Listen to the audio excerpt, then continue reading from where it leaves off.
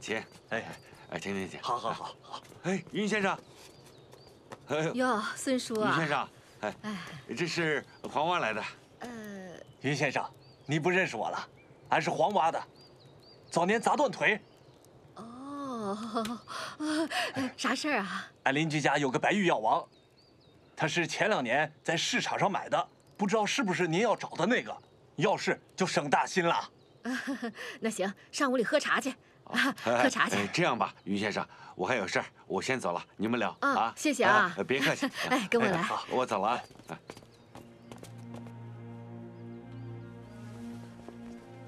云先生，您看看。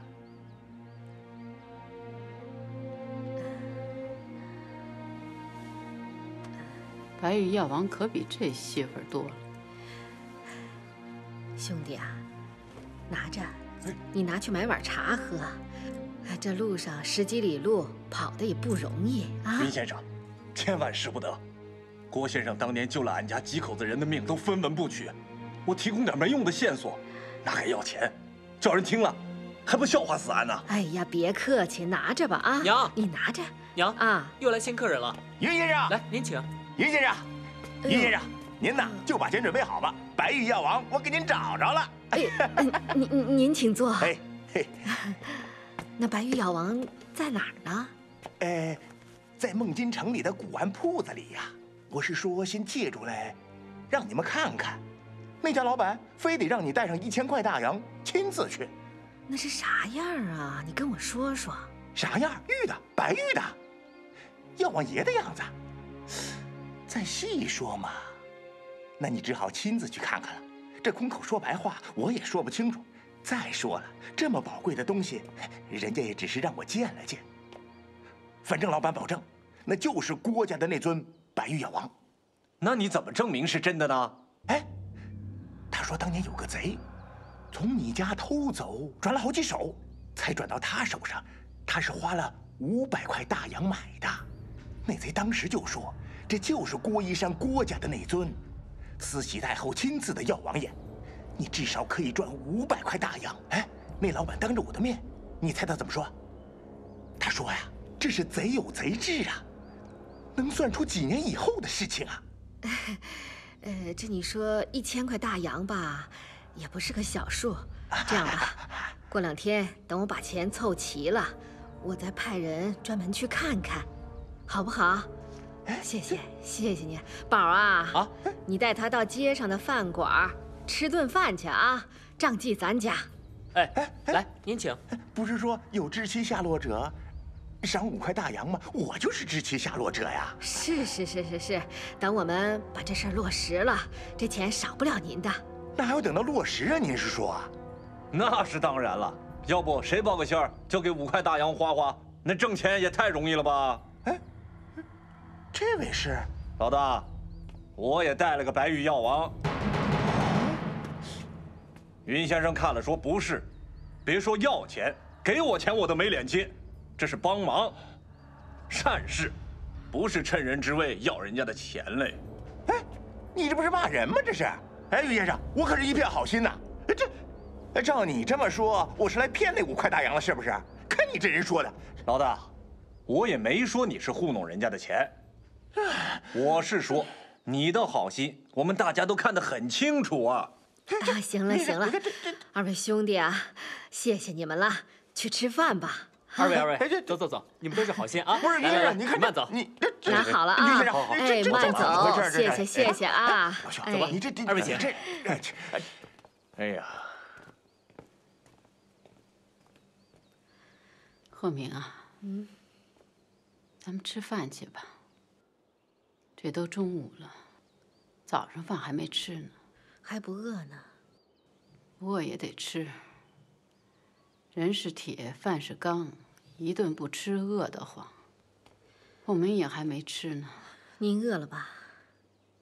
咱们一块儿吃去吧。那我去厨房弄去啊。哎呀，我们家今天来了2个骗子，我娘非让我陪他们吃饭去。姐，你知道吗？赵司令表扬我了，估计快给我发枪了。得了吧，你会打枪吗？你就会流鼻涕。那打枪谁不会？上次打伏击的时候，当时赵司令给我发了2颗手榴弹，我一上去，2颗就扔光了。我正着急呢，哎，我看前面有2个鬼子被打倒了，枪就压在身下，我一把就把他们给掀翻了。拿出枪了？嗯，是冲锋枪吗？对，哎，我拿起那枪，我一口气就把鬼子都打光了。赵司令还说，要给我们通讯员配一把短枪。哎，短枪你知道吗？哎，那你跟你们通讯员说说。哦不能跟你们通讯员说，到时候让我同时打2枪呗。嗯，没问题。走，上我们家玩会儿去。好。娘，那家伙是一骗子。我问他，药王爷姓啥？他说姓关。哼，他连药王爷和关老爷都分不清楚，能不是个骗子吗？云先生，哎，宝啊，你们去看看你三叔，看他好些了没有？拿包果子去，让他捏着嚼吧嚼吧，他最爱吃那个了。行，那我走了。哎，走。哎，哎呀，这一川呐，30多岁的人了，还跟个孩子似的。一说到果子，这嘴就咧开了花儿。娘，有客人来了。啊，鹤鸣啊，何参谋长来了。谁？何参谋长就是那个帮着咱们弄房子那何参谋，现在升参谋长了。哦。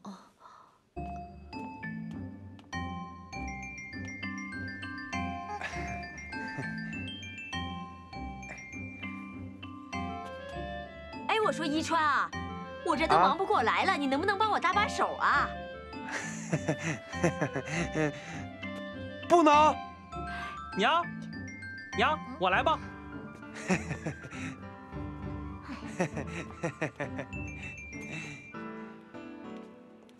何参谋长啊，程司令家可好啊？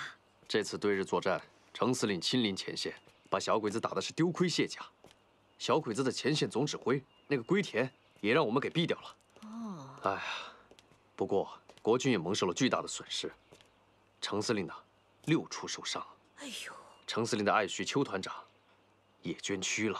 邱团长啊，那不是那个倩倩的丈夫程司令的女婿吗？是啊，才31岁呢。哎呦，那倩倩呢？她几个孩子啊？哎，倩倩呢？倩倩现在有2个孩子，大的还不到10岁呢。哎呀，那这个司令咋着？他危险不危险啊？哎，现在司令已经好多了。这次程司令知道了郭先生他被抓的消息，心里十分着急啊，所以特地派我送来1000块大洋，以备急需。哎呀，不行，这使不得呀。哎，我们屋里说吧。啊，好。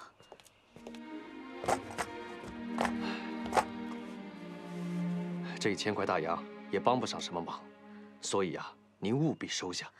哎呀，谢谢，麻烦您替我谢谢程司令夫妇，也谢谢您参谋长，谢谢您这么远跑一趟。嗨，您就别客气了，我军务紧急，马上就得走。我出来的时候，程司令夫妇跟我说，如果郭先生一有什么消息，马上就给他一个信儿，好不好？好。啊，那我先走了，你留步。好。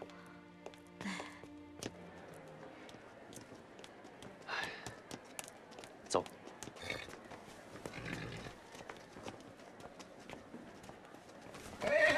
就。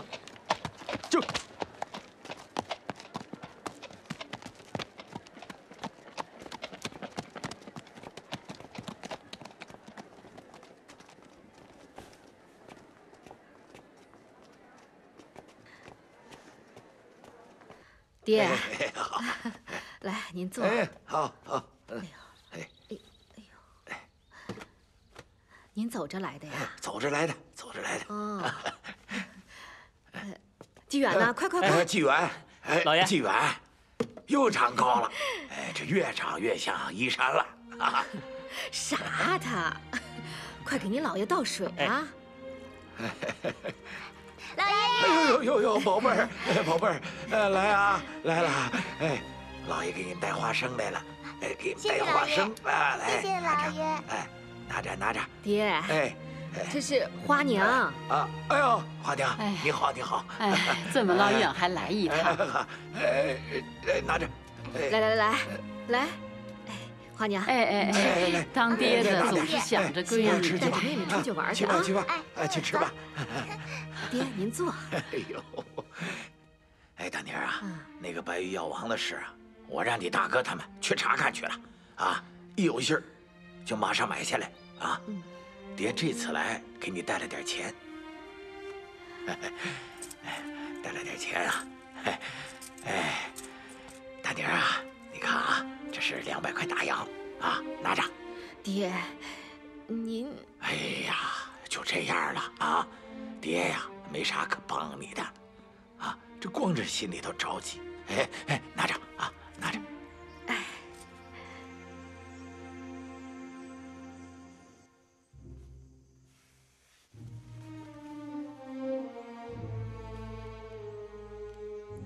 娘，白玉药王我们找到了，给您看看。从哪儿找到的？买的。多少钱啊？1000块大洋。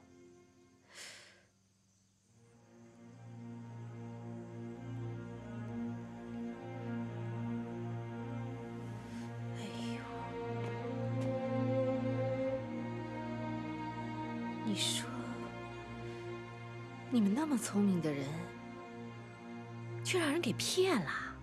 这不是咱家的那尊白玉药王。哦？为什么呢？哎呀，那白玉药王是宫里的东西，慈禧太后的，这上头一点瑕疵都没有。你看看这尊，10处有8处的瑕疵呢。要知道，那么大的一块玉，一点瑕疵都没有，那是玉中的奇品。哎呀，咱家那尊药王爷，那雕工也不一样啊，那雕工细发呀，那神态逼真，跟活的似的，那头发丝儿一丝儿一丝儿的，清清楚楚的。你再看这尊，看起来还算是威严，但衣着呆板，满脸的死相。哎呀，再说了，这白玉药王是宫里的宝物，那摸起来润滑着呢。你再看看这个，那这拉手，那不一样，差远了。娘，那这么说，这真的不是了？不是。娘，您坐，您坐。这真的不是就对了。为啥？我们怎么能把真的白玉药王就那么白白的给了日本鬼子呢？我们就是要用这假的白玉药王把爹换回来。那要是让日本鬼子知道了，可咋办？娘，您说真的白玉药王，哎，除了您和爹，还有少数一些人见过，他五犬一郎又没有见过。另外，我们就说这尊就是慈禧太后赐给咱的那尊真的白玉药王，用它把爹换回来，我觉得他们肯定看不出什么的。这么说，你知道这是假的了？娘，这个呀，是我和赵司令想出的一个办法。到时候我们会安排一个同志拿着它，然后您呢，再花1000块大洋把它买下来。当然了，大洋还是咱们的。这样呢，咱们既保全了真的白玉药王，又可以把爹安全的换回来，岂不是两全其美吗？好，这倒是个办法。不过，我还想啊，你要不要去白马寺找一下弘源法师？他到咱家来看过病，应该算是半个朋友了。今天早上我去上香的时候，还麻烦他操心呢。弘源法师是个看古物的行家，那个意大利的马利奇，不管是找着啥宝物，都得找他看看。你去找找他，看看他有啥办法。行，娘，那我一会儿就去。你认识他吗？不认识，没关系，娘，我自己想办法吧。这样吧，我带你去。好，娘。把它包上吧。哎。娘，我来吧。没事儿。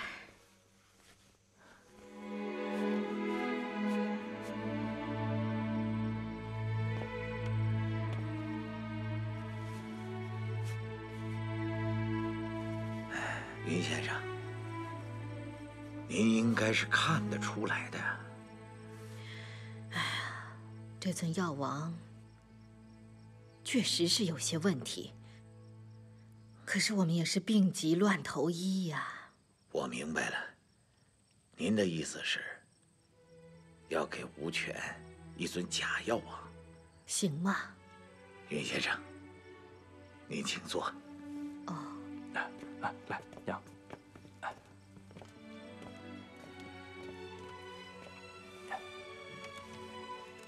大师啊，您看这样到底行吗？不行。为什么？大师，他武犬一郎有没有见过白玉药王？你如果要想拿这尊假药王去蒙一下别的鬼子，或许可以，可这武犬就不一样了。他父亲是日本东京大学历史系专攻考古的，现在还在大学里当教授呢。你想，出身于这样一个家庭，再加上武犬对古物有特殊的爱好，你想蒙他，那谈何容易啊！可是大师，我觉得这尊药王做的也挺好啊。这玉呀，是很有讲究的。慈禧太后的这尊白玉药王是和田玉，这尊假药王是什么地方的玉啊？是阿富汗玉。和田玉质硬色亮，润泽光滑。那么这尊假药王呢，一看就知道材质不好，就像一个女孩子，不管她穿什么衣裳，皮肤总是掩盖不了的。慈禧的这尊白玉药王，通身没有什么瑕疵，顶多也就是1处或者2处。你再看看，这尊假药王，就不下30-50处了。再说，慈禧的这尊药王是谁雕的呢？他乃出自于江南才俊陆坤良大师之手。这陆坤良又是何许人呢？他是明朝玉雕大家陆子刚的第7代玄孙，那是家传绝技啊，就好像国家的秘方，一般人是学不下来的。所以，这尊假药王的雕工怎么能比得了呢？他的刀法，他的技艺，那是等而下之，又下之了。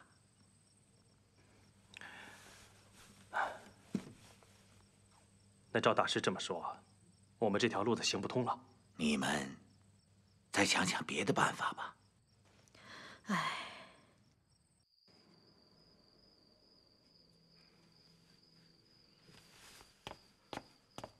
怎么样？不怎么样。娘，您歇会儿吧。哎，哎，白政委啊，我有个办法。我想给他来一个霸王硬上弓，把这盘菜端给武犬这个王八蛋，让他吃也得吃，不吃也得吃。赵司令，那您的意思是？啊，是这样，我给药王啊做一个大箱子，把武器隐藏在下边，让2个人抬去了。对了，他不是没见过药王吗？对呀，这就好了嘛。他肯定会仔细检查的，在他检查的时候，我们掏出武器，一枪把他干掉。再就是这次要把咱们的队伍全都拉上，化妆进城，让城里的队伍积极配合。这次我非把他的窝给端掉不可。哎呀，行倒是行，但是如果武犬一郎不让咱们的人抬进去怎么办？比方说他非要换2个鬼子兵抬进去。哎呀，赵司令，咱们这次行动一定要小心，因为这直接关系到我爹的性命，不能有半点差池啊。要不再合计合计吧。好，云先生，无论我们用什么方法，都会征得您的同意的。哎，谢谢，谢谢你们。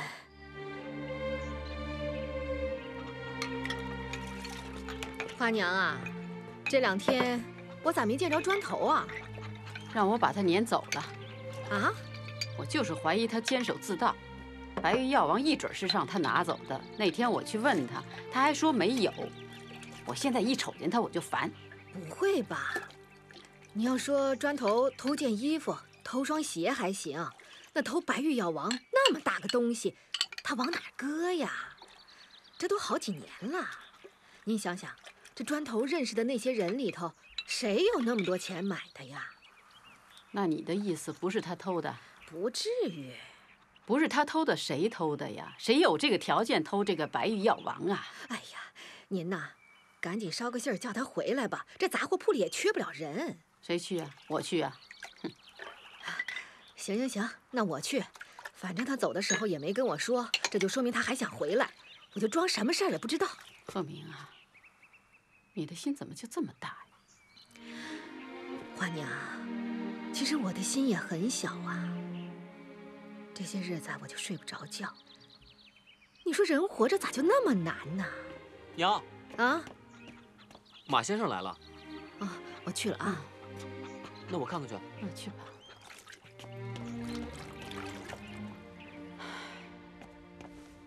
哎呦，马先生。哦，云先生啊，你叫奶奶多加2个菜，一会儿叫马先生在家吃饭。哎，马先生不好了，出大事儿了。刘仙堂告状，说是郭先生给游击队司令看病，结果证明完全没有这回事，是刘仙堂诬告的。哎呦，可是武犬一郎还是把郭先生给抓走了。啊，您坐。哎呀，我知道，武犬一郎是看上了祖上的那尊白玉药王。可是您说什么宝贝能有人重要啊？唉，您知道，6年前逃反的时候，我家那尊白玉药王就被人偷了。当时我还给郭先生说呢，不要伤心，那丢了好，丢了省得人惦记，指不定会惹出多大事儿来呢。没想到还是惹出这么大的麻烦。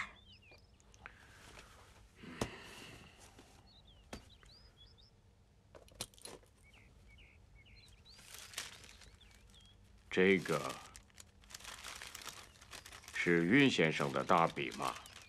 您这是在哪儿找到的？我昨天从安阳回来的路上，就在白马寺看到了。这么漂亮的字，简直是艺术品，就把它截下来了。如果你不介意，我就把它保留起来。哎，那天郭先生不是还给武犬一郎看过病吗？是啊，您知道的，以前郭先生给他看过病，可是刘仙堂说，那郭先生没有给他，没有给他用真功夫，武犬就信了，他就让刘仙堂给他看病，结果看着看着越看越坏，最后躺在那儿都起不来了。武犬反过来又让郭先生给他看病，郭先生死活不愿意给他看。哎呀，他没辙了，就拿要杀死全镇的人来要挟先生。郭先生没办法了，就只好给他看。看好了，可是还是让武犬给押走了。哎呦，我知道，这一切呀，都是武犬的借口。他的目的只有一个，那就是郭家的白玉药王。武犬是一个故物迷，差一点就是一个恋物癖患者了。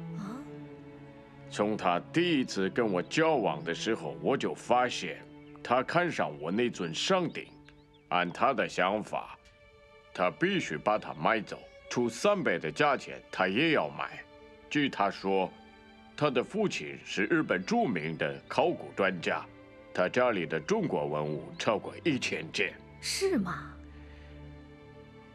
哎，这样吧，我今天就去日本人的兵营，见一见郭先生。啊，你能见到郭先生？郭先生是我的老朋友。再说，我和吴权还有共同的爱好，不管怎么说，也算是我的老朋友。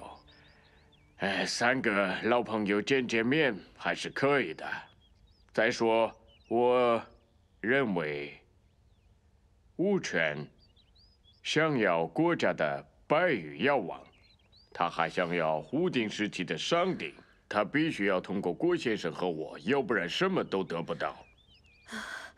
马先生，您要是能见着郭先生，麻烦您替我们转告他家人对他的惦记和牵挂，让他坚强些。您知道吗，马先生？郭先生临走的时候是做了死的准备的。放心，云先生，你放心吧。云先生，中国的文化博大精深，我和我的祖先马太利奇先生一样，真是太热爱、喜欢中国文化。谢谢，谢谢您的帮助。我以上的通告，通告，交付兵的，知道？知道。大旗笔录，我知道，他知道。起来，走。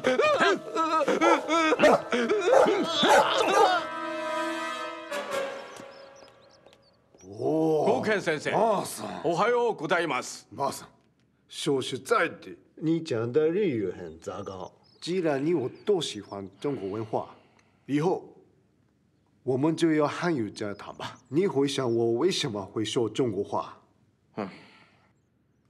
实际上，我觉得你不会讲中文才奇怪呢。咱们都是喜欢中国古老的文化和中国文物的人。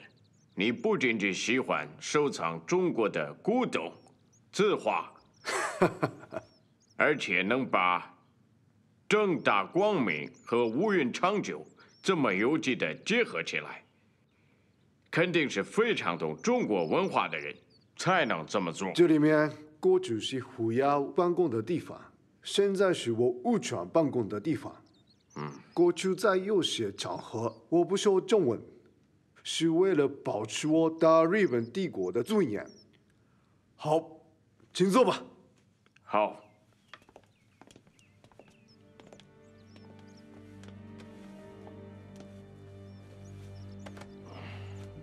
马先生，你这次安阳之行有什么收获吗？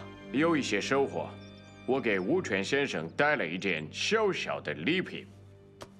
是。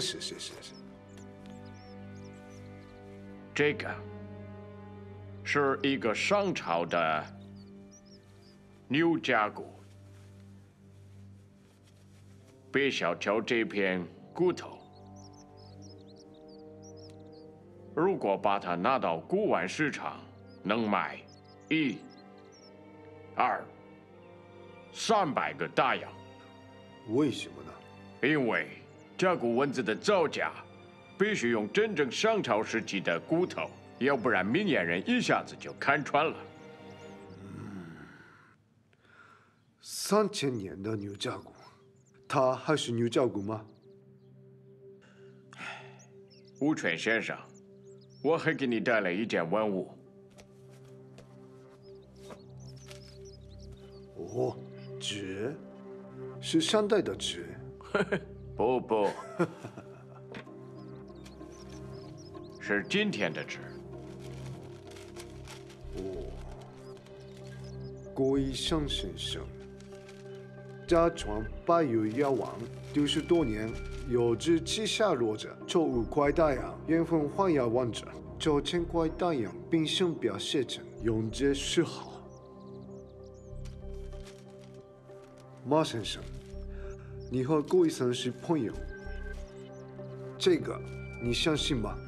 大大的可信。还有其他的事吗？我能见见郭先生吗？可以，请吧。请吧。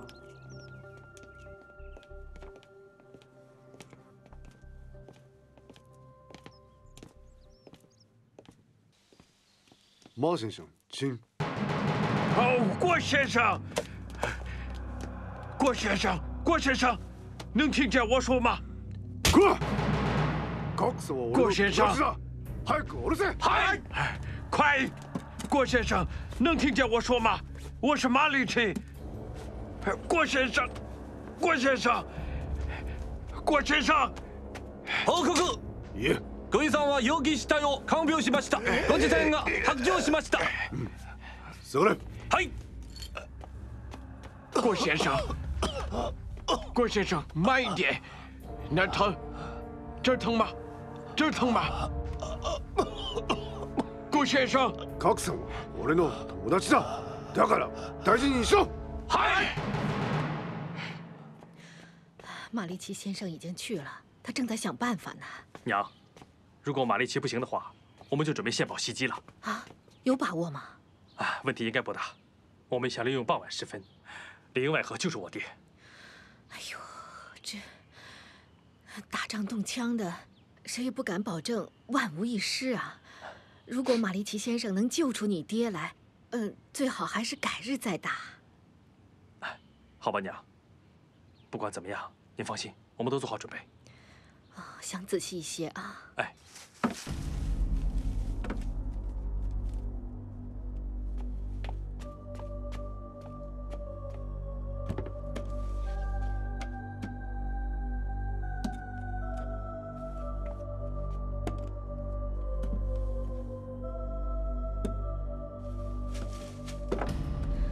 姚王爷，我知道你是郭家的门面，万般的尊严，但眼下一山性命难保。请给我一个主意吧。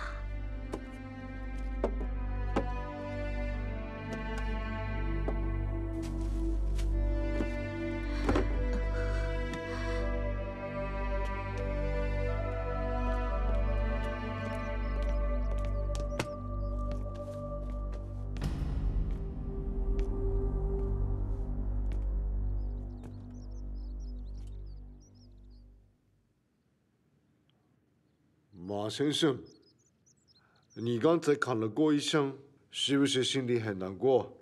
非常难过。郭医生他通共，你明白吗？郭医生是一个医生，如果给谁看病就是痛谁，那他也同意大清皇室。你是一个军人。你应该比我还明白。我很明白，但郭医生的不够朋友。我想借白油药丸一看，可他为什么不看？开什么玩笑！白玉药王那算什么东西？它最多有100年的历史。你看你的那把军刀。少了，别动！不要动。好，如果我没有看错，这是一把50的战刀，有200到300年的历史，它的市场价格比白玉药王高50到100倍。白玉药王算不了什么东西，它顶多是一个摆在家里的艺术品，一个艺术品而已。它没有任何的文物价值。再说，这个，它已经丢了好多年。你也看了这张纸，这张纸是早就写了，说我们家丢了白玉药王。还有，药王是神，如果没有丢的话，他们一定会把它摆在一个神案上，让很多人来祭拜。所有的老百姓都可以看，谁都可以看，不管你是日本人还是哪一个国家的人。我是一个意大利人，我来自遥远的欧洲，我也看了很多次。不瞒你说，我也对他脸对脸的观赏过，他根本算不了什么东西。马上！ここは大日本皇帝の司令部だ。你不要大声的喧哗，否则我不客气。好。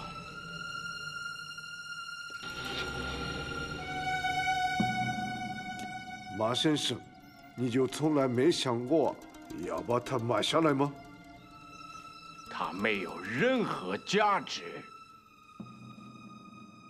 这么说，把有药王真的丢了？无可怀疑。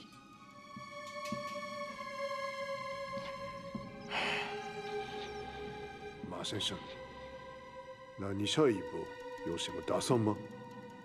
你立即放人，这对大日本帝国和你至少有5个好处，没有一个坏处。哪5个好处？第一，他是一个医生，他可以给你看病，这点你同意吗？第二呢？第二，他是你的朋友，你应该重视你们2个的友谊。第三，是缩小敌对面。第四，减轻你的部队的负担。你说呢？第5，是最重要的，是给我面子。如果你给我面子，我会给你回报。这一点我很感兴趣。拿什么回报呢？吴权先生，你说吧。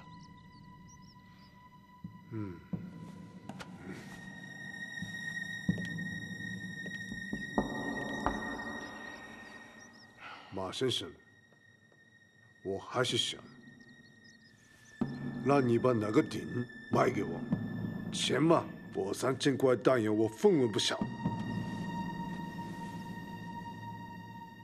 钱的分文不要。不卖？不卖。送。送给我。宝刀送武士，美女赠英雄。马先生，哈哈，你的朋友的，好朋友的，哈哈哈。你还没有答应我的请求。哇，马先生，你的条件我统统答应，统统答应。好朋友，朋友。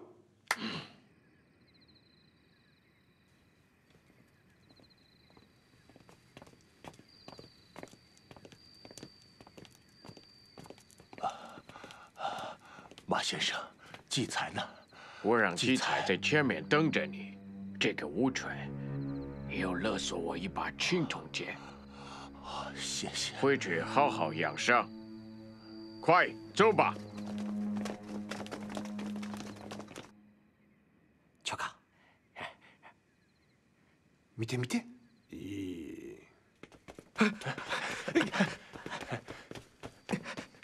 太君，太君，太君，太君，进来。太君，报告太君，我们在城边遭到游击队的袭击。何？乔卡，游撃隊です。なぜ急に攻めてきた？为什么突然来袭击？他们说来救刘仙堂。刘仙堂助けに。なぜ奴らが劉三堂を？全域を封鎖。はい。走，是，快！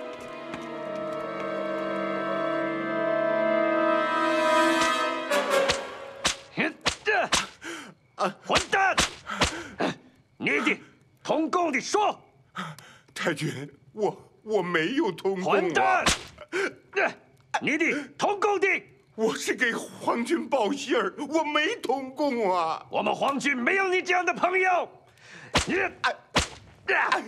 我冤枉，我冤枉啊！郭先生，我们快到家了。云先生，郭先生受伤了！云先生，郭先生受伤了！他快不行了，快出来！云先生，快出来！先生，先生，别担架，快拿担架呀！快点担架呀！快拿担架！凤鸣啊，先生的药熬好了吗？都熬了好几遍了，熬好了。担架呢？担架呢？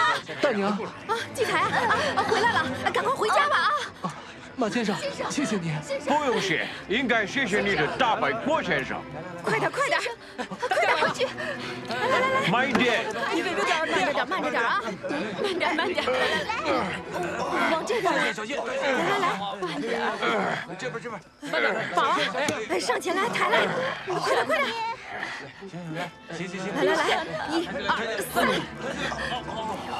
后边高点。慢着点啊！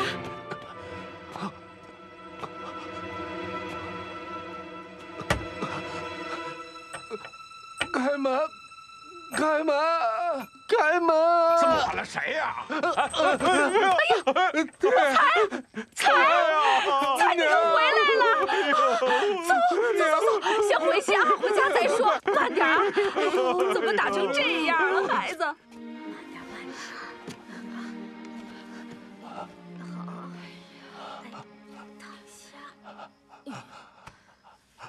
多亏了马先生。凤鸣啊，你赶紧给马先生倒杯水去啊！花娘，赶紧啊，去热饭啊！宝儿，你去打盆热水给你爹洗一洗，再给他治腿啊！娘，那我干什么呀？你带着你妹妹出去玩去，别碍大人的事儿啊！娘，我干什么呀？哎呀，玩去，快点！